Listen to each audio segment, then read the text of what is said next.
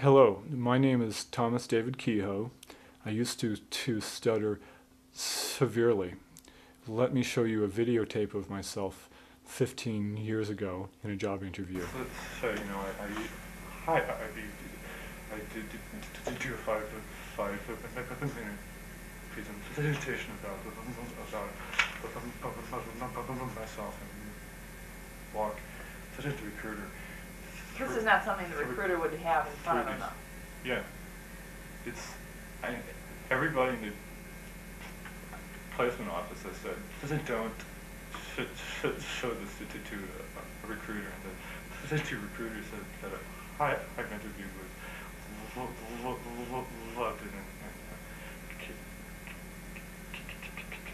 and kept it. And when I've talked to the placement office people, that the reason they say don't show this to your recruiter is because nobody else does this. And the sense I'm getting from the recruiters is that they like it because I'm the only one who's giving them this. That job interview was in 1991, and I didn't get the job. In 1992, I realized I had to do something to improve my speech. I'd completed 7 stuttering therapy programs with little or no effect on my speech.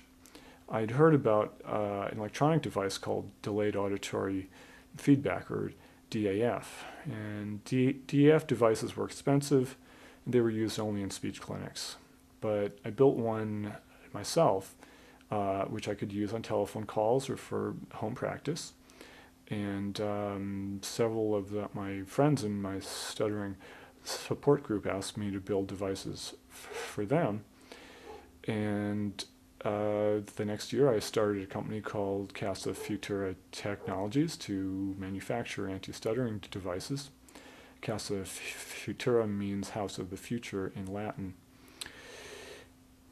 Then 3 or 4 years ago, I was taking acting classes at the local university. And one of the classes we wrote and directed and performed a play. And after the last performance, I asked a friend to videotape me asking audience members what they thought about me stuttering. So what did you think about me stuttering?